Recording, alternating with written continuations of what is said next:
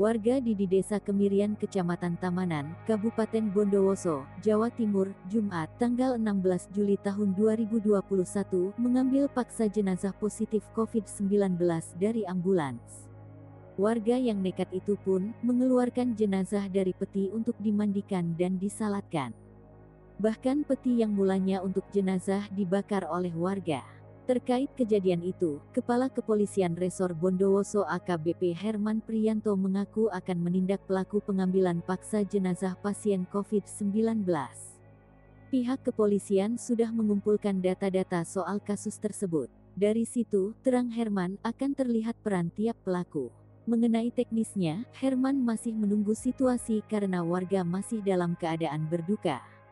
Kejadian pengambilan paksa jenazah pasien COVID-19 ini bermula ketika warga menanti kedatangan jenazah dari rumah sakit sejak siang hari.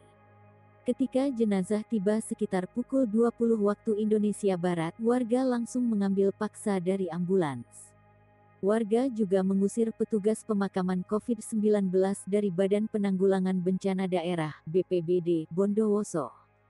Pelaksana tugas PLT, Kepala BPBD Bondowoso Adi Sunaryadi menjelaskan, karena petugas diusir, pemakaman tidak dilakukan secara protokol COVID-19.